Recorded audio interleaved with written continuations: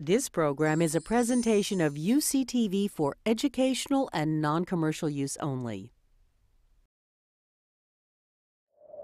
The same religion that's capable of hideous acts of destruction can also be capable of moments of healing, of restoration, and of hope. But educate a girl, and you educate her entire family. There is a sun within every person. When that anger sets in, write it. Write the letters, but don't send them. You never want to leave concrete proof of insanity.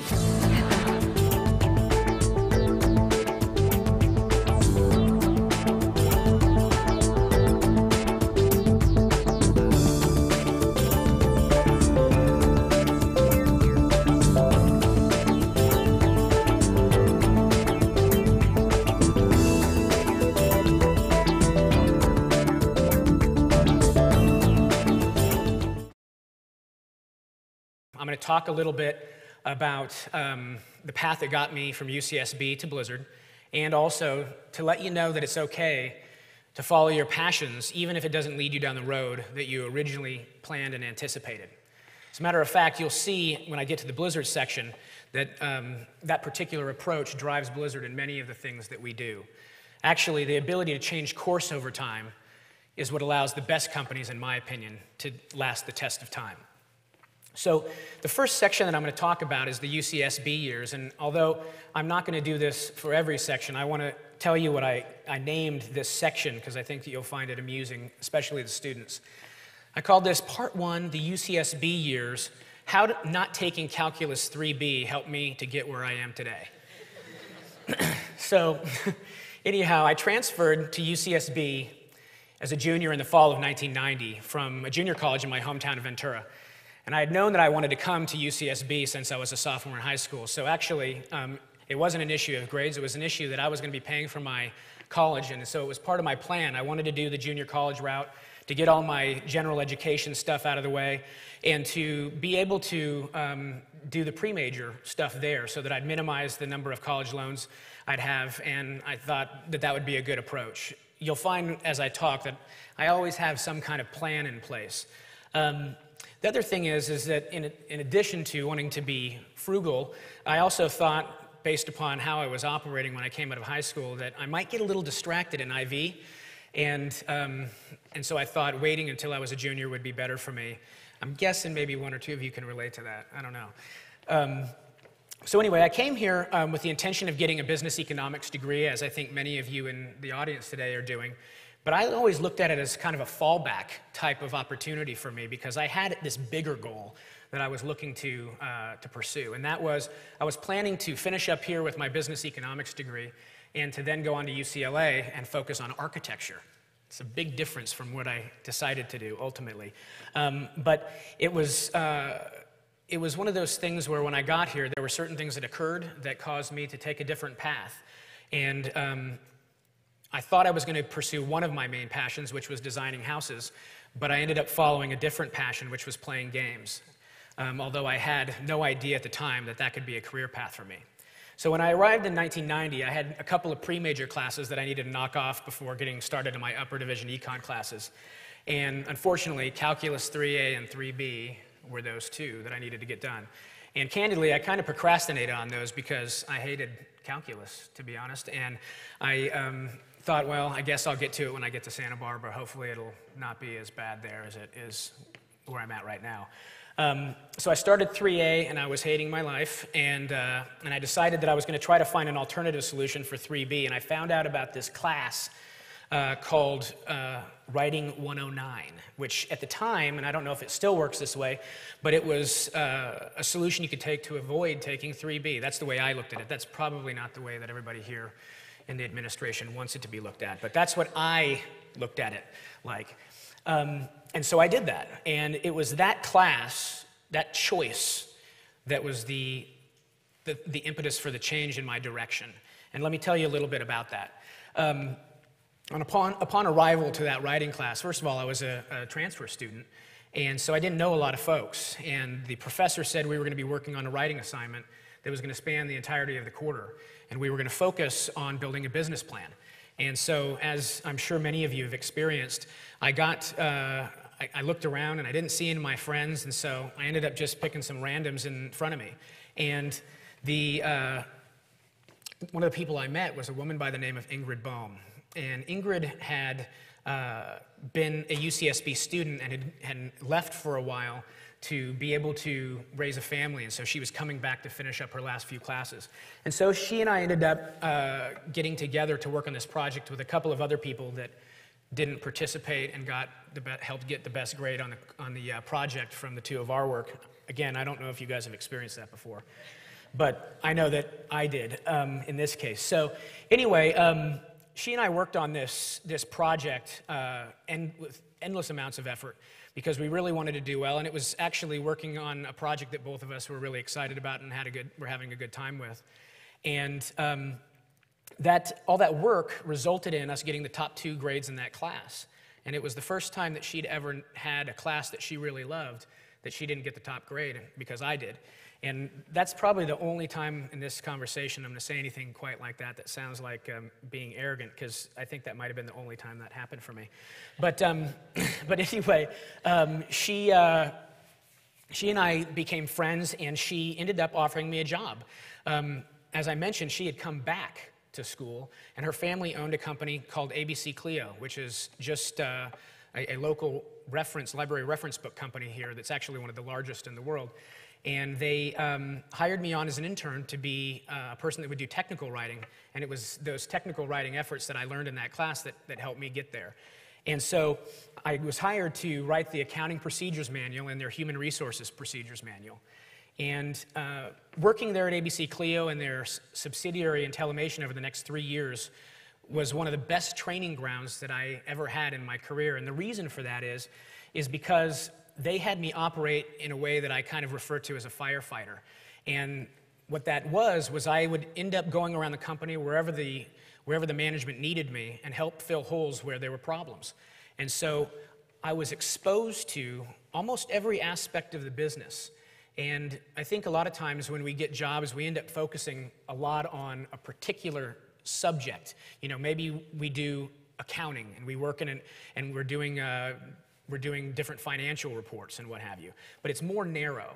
And what was great about this opportunity for me was I was able to see all the little nuances of all the different departments. So I worked in accounts receivable and accounts payable. I worked in author royalty administration, direct sales, software manual layouts, as well as shipping and receiving, HR, QA, you name it, and I did it at the company.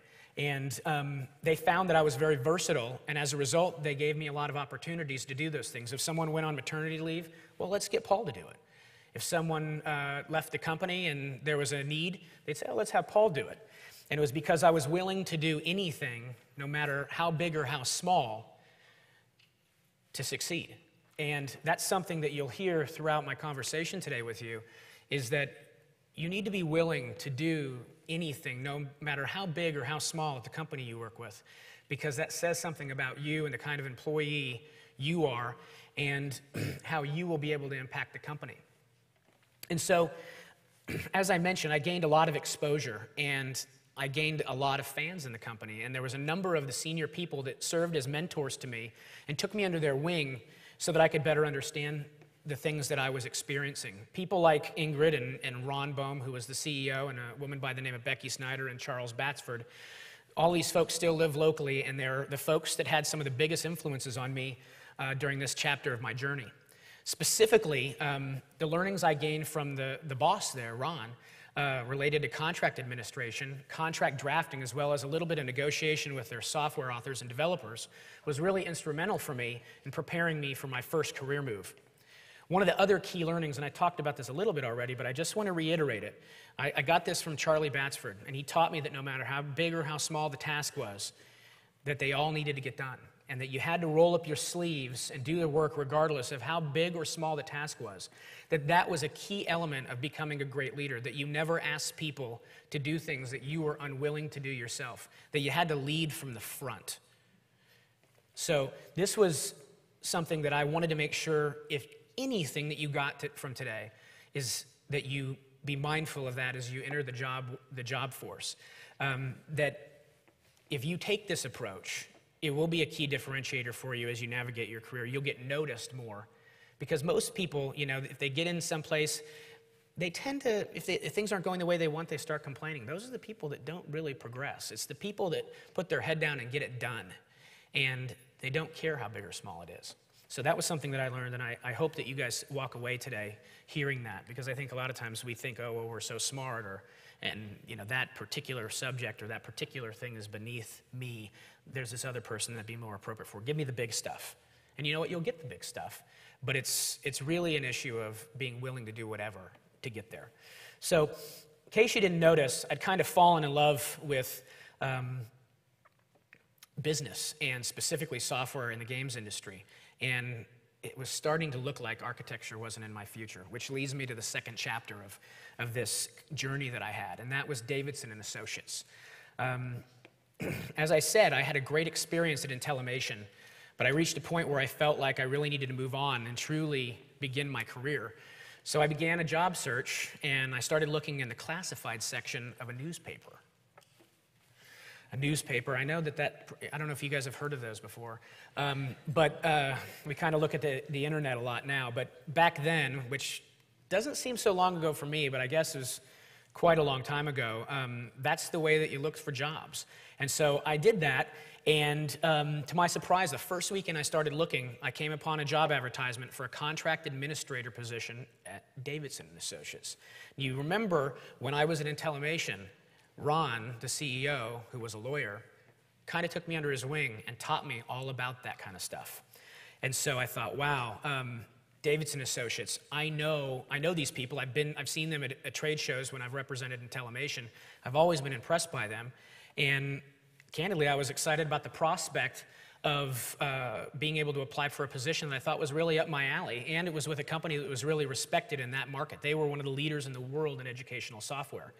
So I basically went after that job because I also wanted a raise. If I was to get that job, I was going to really, really have a fat salary. I was going to go up to $32,000 a year if I was able to get that. That was in '94. So anyway, I was confident, and I believed I could do anything. So it was no surprise to me that they called me back within a couple of days of getting my resume, and I went down there for an interview. And I ended up speaking with the director of HR, the controller, and the CFO of a publicly traded NASDAQ company. And I think when I think about that now, it continues to surprise me that level of people were interviewing this kid out of school that was coming in for what I perceived to be a rather entry-level job. And once I got there and I started talking to them, I realized that was really what they were all about. They looked at every new hire as a new family member, and they took it really seriously. And so I interviewed well and convinced them that I was the right person for the job and that I had the requisite capability to do it. And one of the things that I want to point out now, which will come to bear a little bit later, is when they interviewed me, they said, you know, when you are looking at your future, what do you think that's going to look like in 5 years? You know, as a typical interview question. Well, I did the big, bold thing, and I said to them, well, I'm going to be a vice president of your company in 5 years. And I thought that was a bold statement to make, and I thought, well, geez, that might get me booted out of there. But that was the first thing that came to my mind, because I was that confident. I felt so confident in my experience at UCSB, the insights and the learnings I got from my professors here, who were excellent. And I also felt like I got a great bit of learnings at ABC Clio and Intellimation. Those handful of years were some of the years where I gained my most strong influences. And so anyway, as you might imagine, they hired me, and I was hired at 23. And they had me report to the chief financial officer of the company. Again, this $32,000 job, for God knows why, they had me reporting to him. And I'm glad they did, because it gave me the opportunity to get noticed. And so they brought me in, and I was going to be responsible for overseeing all of the contracts for the company and to make sure that we and our partners were complying with all the contracts. And so I set out to read all of them. And one of the key things I did during that review process was I created a database, which was totally unheard of at the time that you would do that on a computer. And I pulled all the best clauses from those agreements. And I don't know really today why I did that, although that was something that really again, there's these things that you do, these little itty-bitty things that really made a difference for me. And the reason for that is that I was there for about a month, and a person by the name of Jody Honore came to me. She was in charge of the licensed product business, and she said, you know, I have a real issue, and that is I need to get a license agreement for this potential partner, and our contract sucks, and this partner is being sought after by all of our competitors. It's going to be a huge business for us. It's millions of dollars to the company, and I need some help. And I said, well, I'm just a contract administrator. I'd love to help you, but I assume you just mean you want me to put all of the company's specific information into our boilerplate agreement and go from there, right? And they said, no, I need a contract, and I need you to help me. I said, well, I'm not a lawyer. I can't write you a contract. Now, meanwhile, in my head, I'm thinking, I can write you a contract, because I'm a kid, right? I'm 23 years old, and I'm thinking, I can do anything. This is the way I viewed things, and I thought, I have this experience, you know, for a short window of time at Intellimation. I thought, I could do this. And so she said, you know, I really need your help. It would be a big help to me, and it would be a big thing for the company if we could land this. Can you do it? And I said, you know what? I will, under one circumstance, and that is you have to make sure that you take it to the CEO and have him review it, because he was the only guy that was a lawyer, although he wasn't practicing. I was afraid that if I did this type of thing, for a public company, by the way, that I could get fired if I did this, because I was like, geez, if I do this kind of thing, it's rather risky. What knowledge do I have to be able to do this? Well, the person said, okay, I'll do it. And they said, but I need it tomorrow. I said, you need it tomorrow? Well, okay. So I did something that I learned here, and it was one of the greatest things that I learned here. And I know that all of you are training on this today, and that is I pulled an all-nighter. You guys might have experienced that for a midterm or two or for a final. But I basically took all those clauses from the agreements. Remember how I said a little earlier that when I was going and reading the hundreds of agreements that the company had, that I pulled all the best ones from all the different types of agreements. And so I took those home with me that night.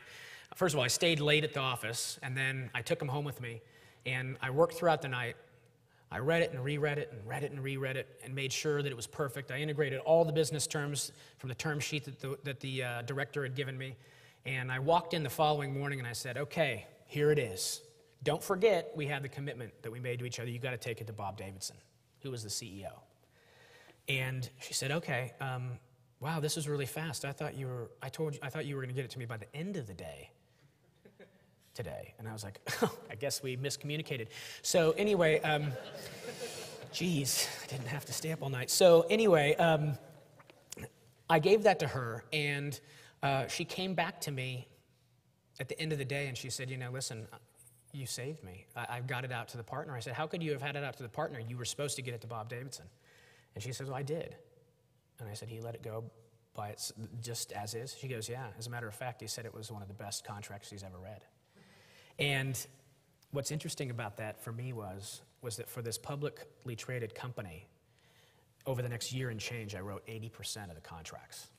And I didn't have any formal training, but it was something that I really loved, and I had learned at Intellimation, the job that I got as a result of meeting this woman in the writing class that I was taking to avoid calculus.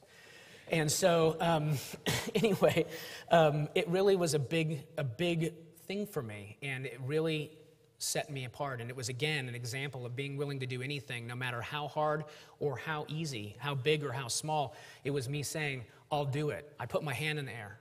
I'll take the chance. And it was something that Bob Davidson remembered for a long, long time about me. And it was one of the things that impacted his decision to come to me and ask me to take on a new challenge.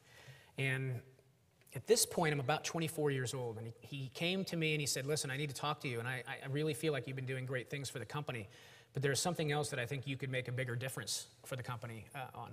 And so I said, okay, Bob, sure, you know. And I was like, Bob Davidson's coming to talk to me. And So we went to his office, he closed the door, and he said, listen, I have an opportunity that I want to put in front of you, and I think it's a big one, but it's one that I think that you can handle.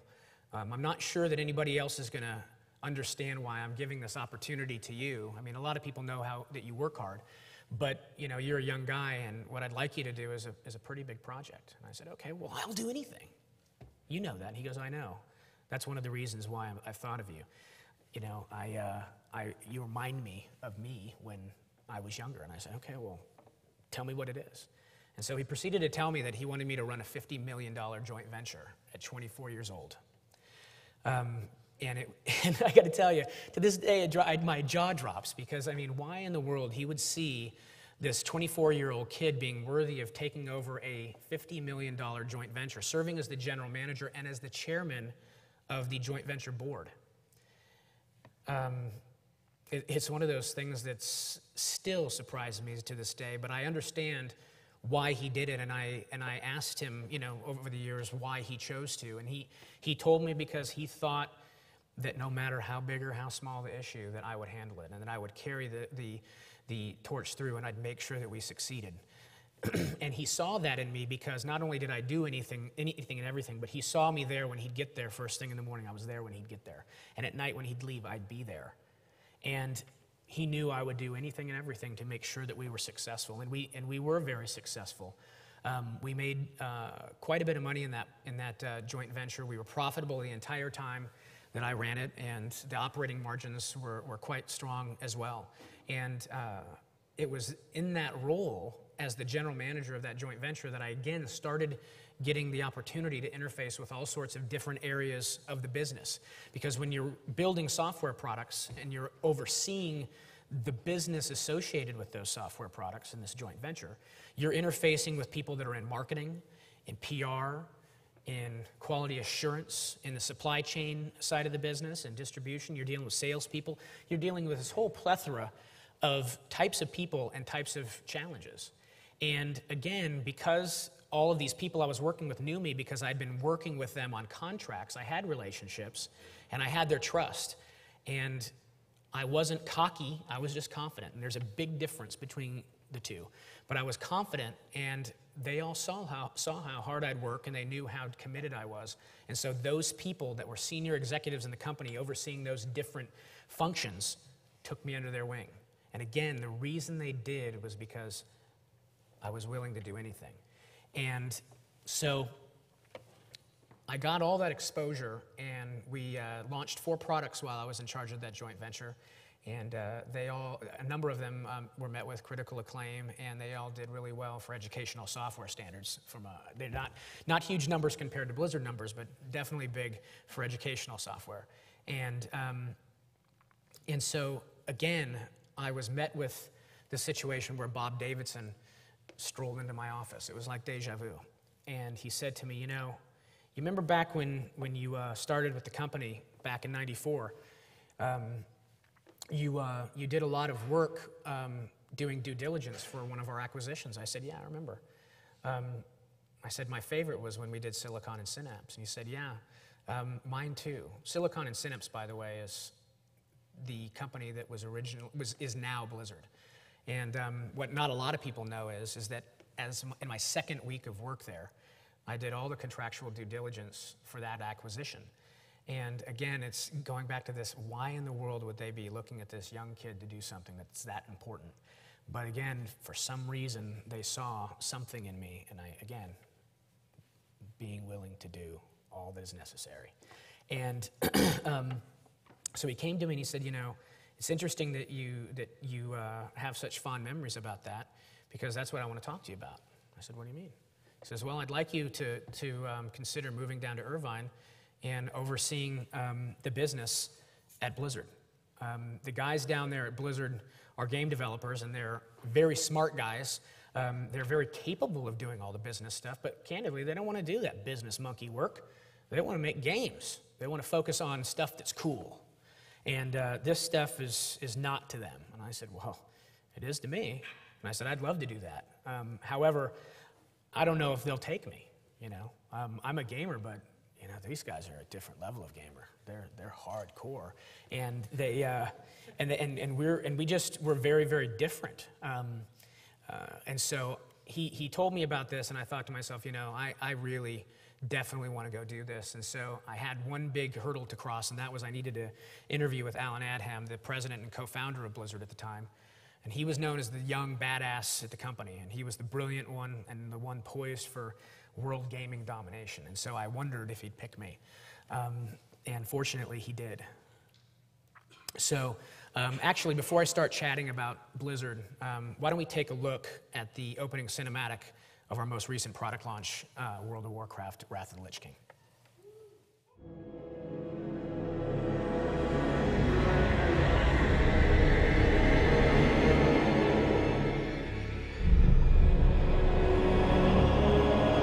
My son, the day you were born, the very forests of Lordaeron whispered the name Arthas.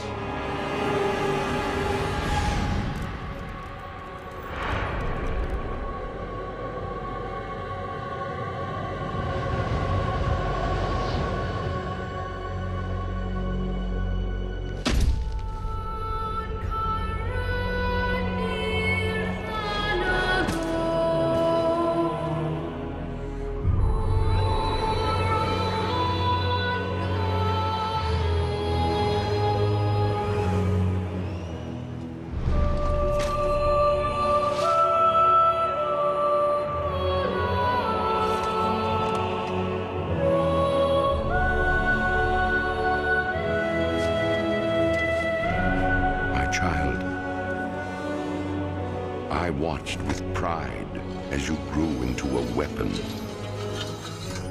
of righteousness.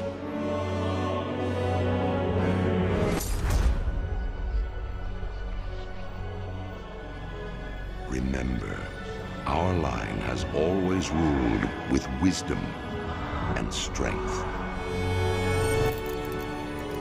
And I know you will show restraint when exercising your great power.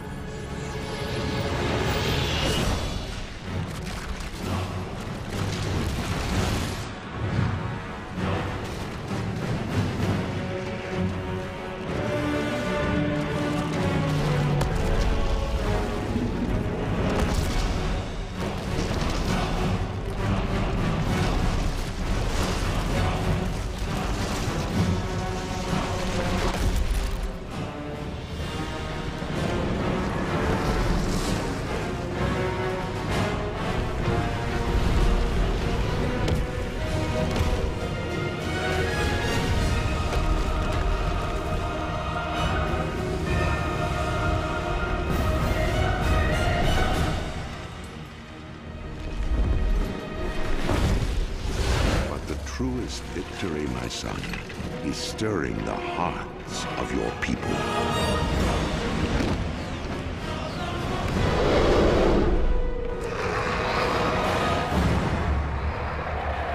I tell you this, for when my days have come to an end, you shall be king.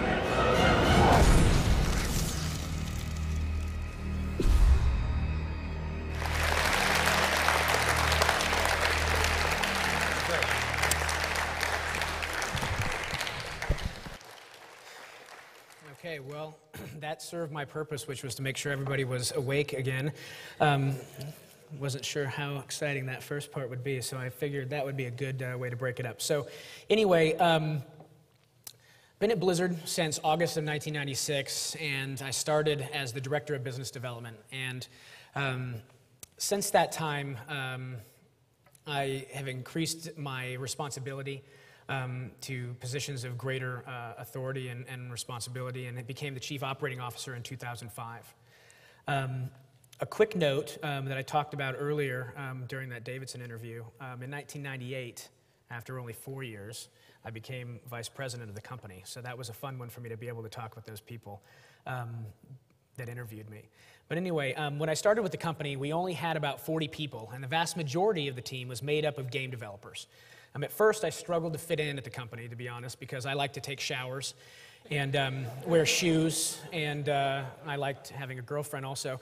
So that was definitely something that was different for the company. But the good news was that I love to play games, and that was a big commonality for me with the developers. And since I was originally since then, I guess, I've shed that suit kind of moniker that they gave me. They thought I was going to come there from Davidson and take away all the fun, and I've built a lot of friends and a lot of trust, and only wear jackets to things like this now.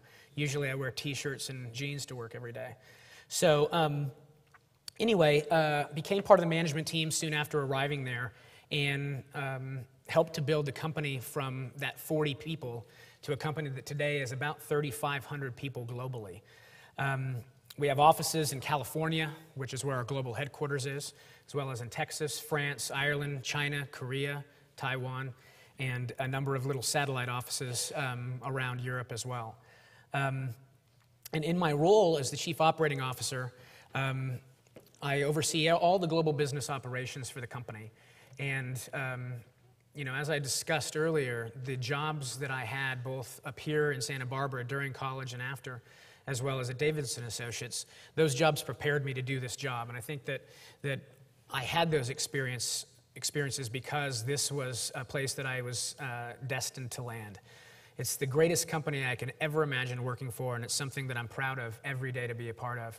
And it's wonderful for me because I get to be a part of all these different aspects of the company that make a big difference. I don't have product development reporting to me, but I have influence on that.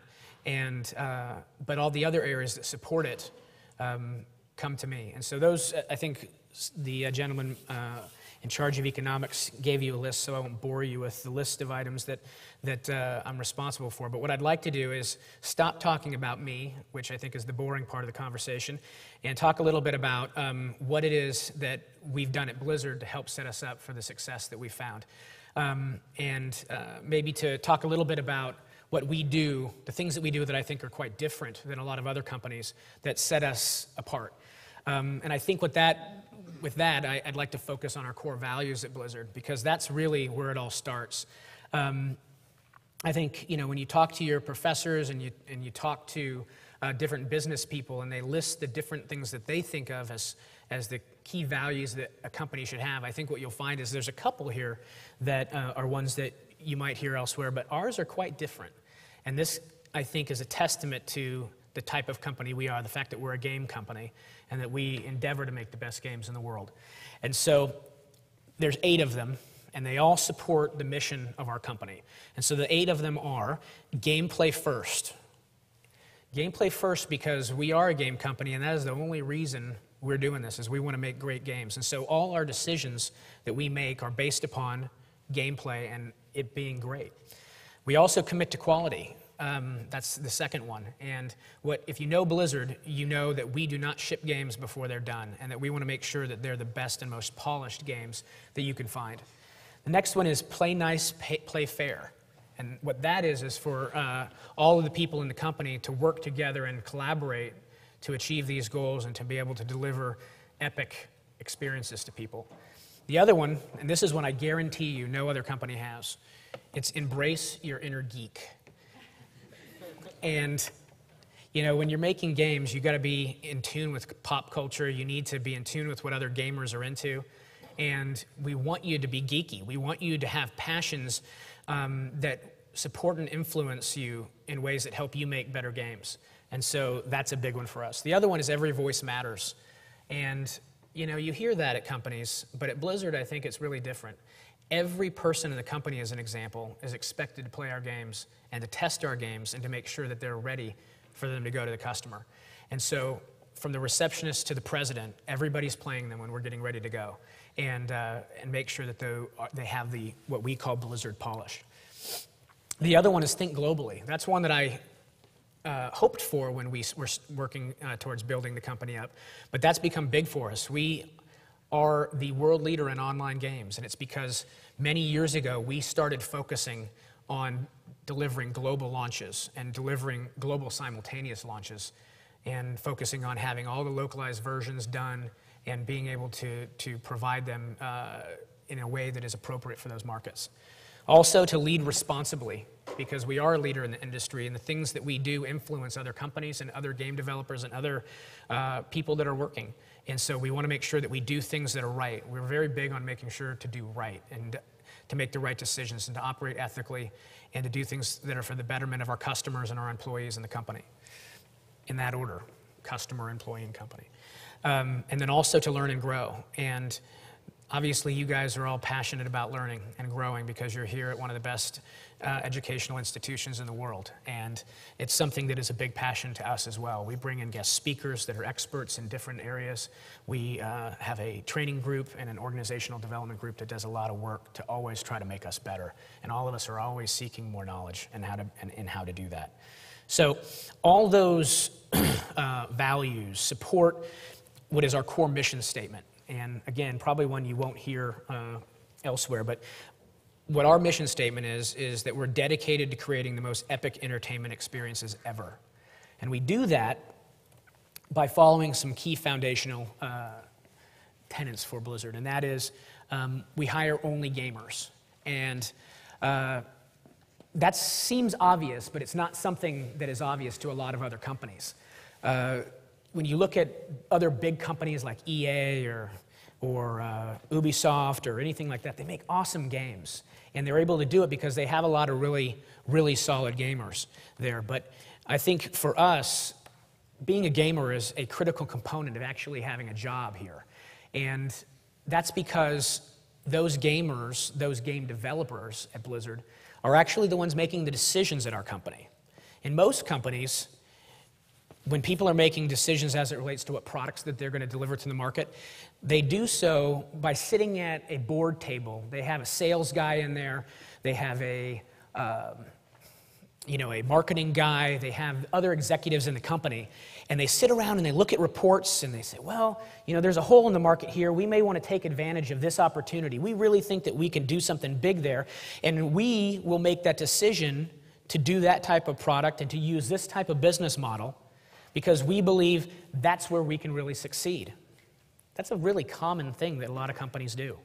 And a lot of the companies in our industry do it, for that matter. At Blizzard, it is the complete opposite. Now remember, I said we hire only gamers. And if you're on a game development team at Blizzard, you're going to be a hardcore gamer because we want you to be part of the demographic of people we're trying to sell to. We want you to come up with the idea for the game that you want to play next.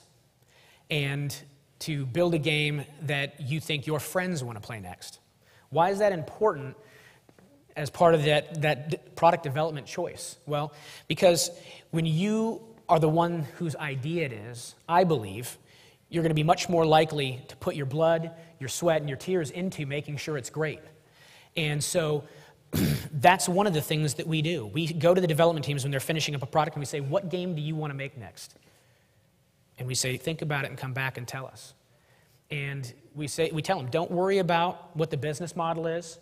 Don't worry about whether there's a hole in the market, whether it's a genre that we think is going to be successful or that we can capitalize in. Go think about what you want to play next. What's the next big thing for you? What motivates you? What games are you playing right now that you think you could take to an entirely different level? And so that's the way it works at Blizzard.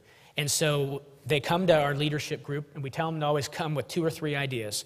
And I can tell you that other than only one time did we choose the second choice that they had. Every other time it was always the number 1 choice.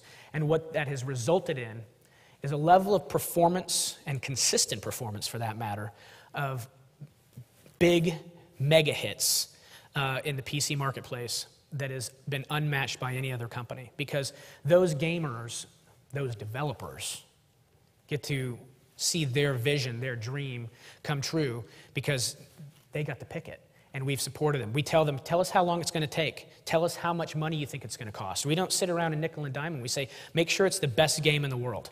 That's what's the requirement for us. If it's going to have the Blizzard brand on it, it is going to need to be the best one.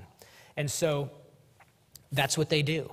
And then when it comes to shipping the game, well, we only ship games when they're done. And what I mean by that is they've got to have that level of Blizzard polish, and they have to be at a level of quality that is commensurate with what people in this audience and other gamers around the world expect when they see the Blizzard brand name on it. And a lot of other companies, our competitors, they suffer from a different challenge, and that is they suffer from trying to figure out how it is that they make their quarterly numbers. And while we are concerned about that because we are part of a public company, which is Activision Blizzard, we are focused on that. However, it's not the primary focus. And we at Blizzard have made the choice many, many times to slip a quarter, to slip a year, to miss the holiday season completely and totally because the game wasn't ready. And, you know, I don't think that there's really any other game company out there, and there's very few companies in any industry that are willing to do that. And it's because we've made this commitment to quality. Remember I talked about the values, commit to quality, gameplay first. Those are values that influence all of our decisions every day at Blizzard. And we feel like the supporting of those values and the focus on that quality and making sure we're doing right by our customers has allowed us to see the success we have. We have a track record, I don't know if you guys know, that is really unmatched. We have 11 #1 hits in a row. Every game since 1995 has been named Game of the Year that we've released. We have the 3 fastest selling PC games of all time. And I'm not saying that to brag about Blizzard's track record. I'm telling you because it's a result of the fact that we've been uncompromising in those values, and we've been uncompromising in making sure that the products we deliver are spectacular. If we mess up once and we breach that trust with the customers, then we never will have the opportunity again to sell 2.8 million copies in the first 24 hours of Wrath of the Lich King that you just saw up there. That happened last year, and it broke the previous fastest selling game record, which was the prior World of Warcraft expansion set, The Burning Crusade. And so I think it's something that you maybe don't think about, but it is something that we think about, and it's something that I think a lot of companies end up doing. They choose the short-term benefit over the long-term benefit. And for us, that does not happen. We have to make sure that we're always betting on the long term, because the companies that, in my opinion, that are built to last are the ones that think about the long term, not just the short. If you start making compromises to hit that quarter, you start eating away at the brand and the trust that is held in that brand. And if we did that, gamers around the world would not believe in Blizzard the way that I think that they do today. And it's something that I'm proud of. It's something that I think I've been part of helping to shape. And it's something that I can't imagine being in a company, again, that doesn't view things that way. It's a luxury that we've built for ourselves, because not every company can do that, you know, because sometimes you just got to pay the bills.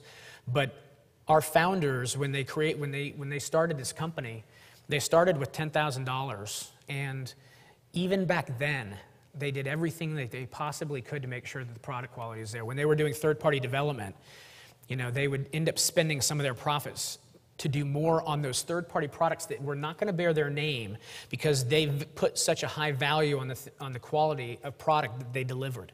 And it's something that carried on throughout the years as we became our own publisher and we had our own brand of Blizzard, and we were doing products under that brand. And so that's something I'm really proud of. The other thing that I think is important to note that ties to that is that Blizzard, when we're creating those games, I talked about a moment ago that we tell the development teams, don't think about the business model when you're deciding what the game is.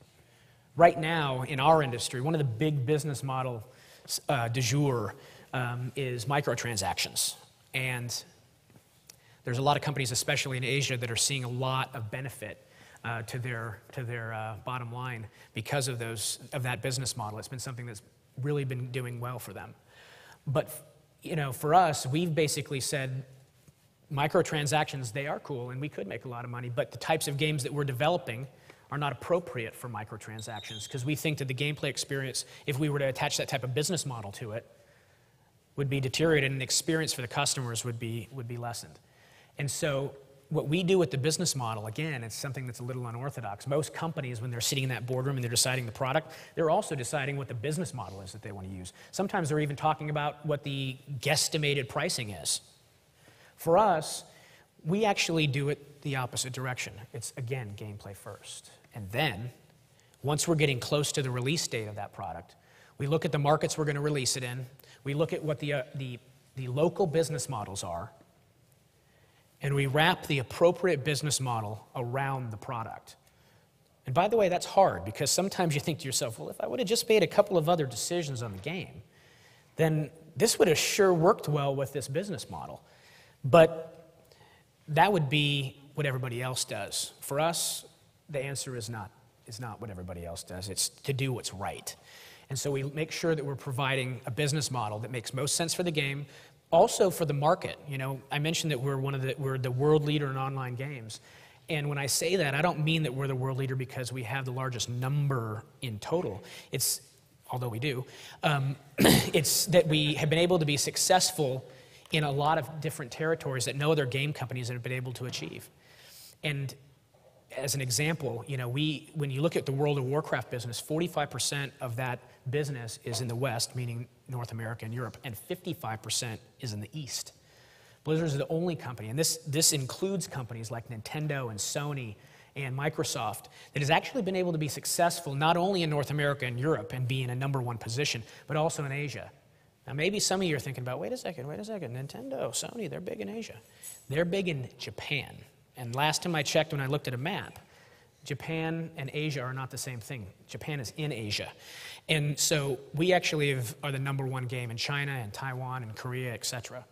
And the reason for that is because we've really tried to make sure that we created these games, the best games in the world, and that we made them feel local because we wrapped those business models around those great games. They want great games. Great games are great games.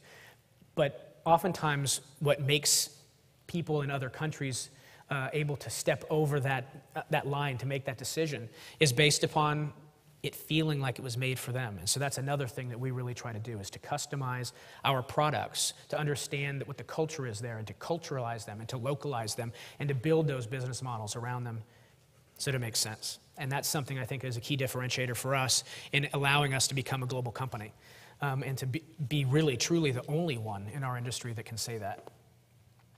The other thing that I think is a key differentiator for Blizzard is the Blizzard polish, and we create strike teams, and those strike teams are cross-discipline teams that oversee the products towards the end and make sure that all of those things I've described are all being contemplated, that we're making sure that all the different pieces of the puzzle, that the service is fully integrated, that the online components are fully integrated, and everything fits together. And so, anyway, I know I'm getting close to the time, and I want to allow people to have an opportunity for questions. But what I would tell you is, you know, kind of going back to it being about you.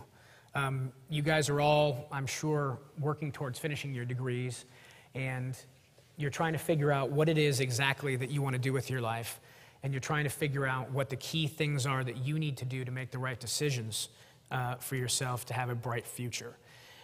Well, what I can tell you is you made one great choice already, and that is that you decided to come to school here. This is one of the best institutions around, and I can tell you that it was a big influence to me, and it's a place that I love very, very much, and it has a lot of great memories for me. So you've made one spectacular decision for your future.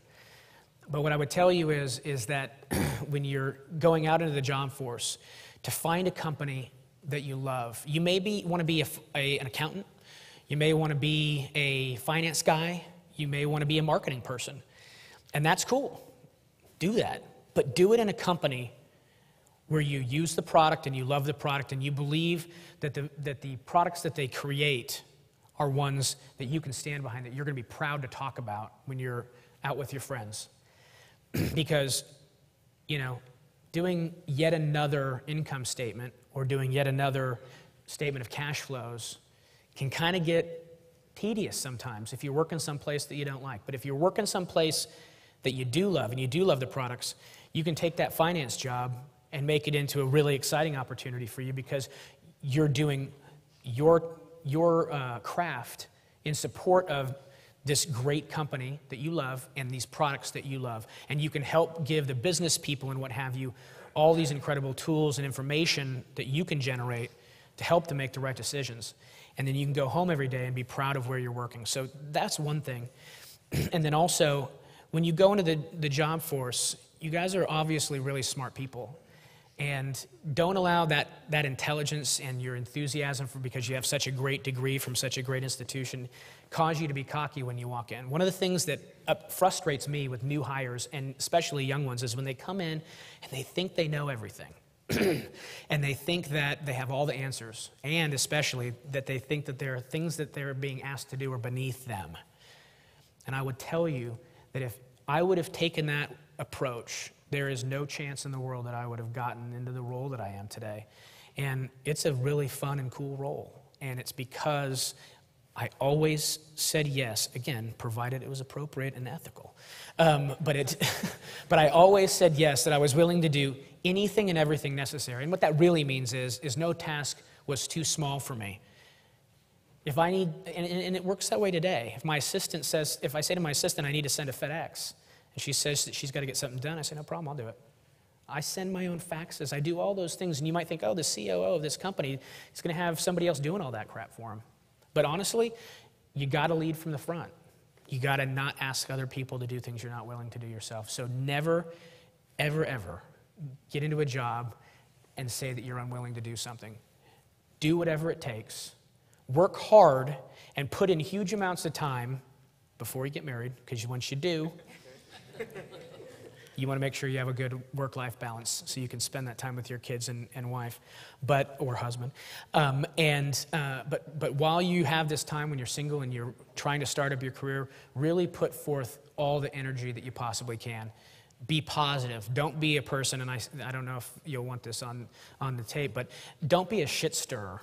Somebody that complains all the time and causes problems, because if you think about those people, those are never the people that ascend into the meaningful positions. It's always the people that are positive, that are willing to do all that it takes to get there. And so just want to say thank you again for having me today, and look forward to questions from all of you. And again, thank you for having me.